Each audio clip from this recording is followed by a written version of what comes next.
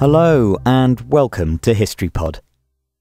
On the 24th of December 1826, the Eggnog Riot broke out at the United States Military Academy in West Point, New York, after more than 3 gallons of whiskey were smuggled onto the campus.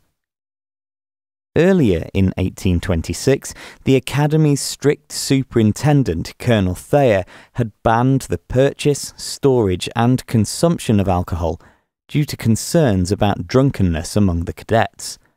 However, the new rules were ignored by the cadets, who sought to continue the annual tradition of drinking homemade eggnog on Christmas Eve.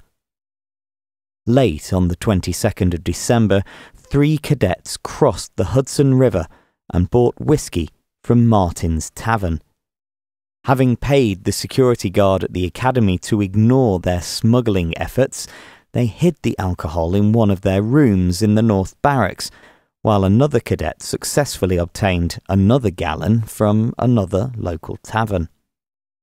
The party began at around 10 p.m. on the evening of the 24th of December in North Barracks room number 28, followed by another party in room number 5.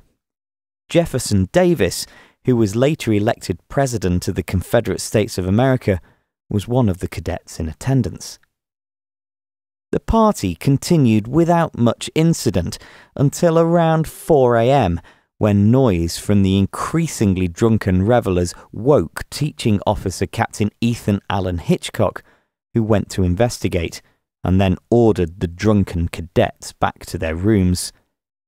Incensed by this response, at least 70 drunken cadets instead launched the infamous riot, in which they brandished weapons, broke windows, and even assaulted 2 senior officers. Of the rioters, only 19 of them faced disciplinary action. Beginning on the 26th of January 1827, their trials resulted in guilty verdicts for all the defendants, although 8 of them were then saved from expulsion.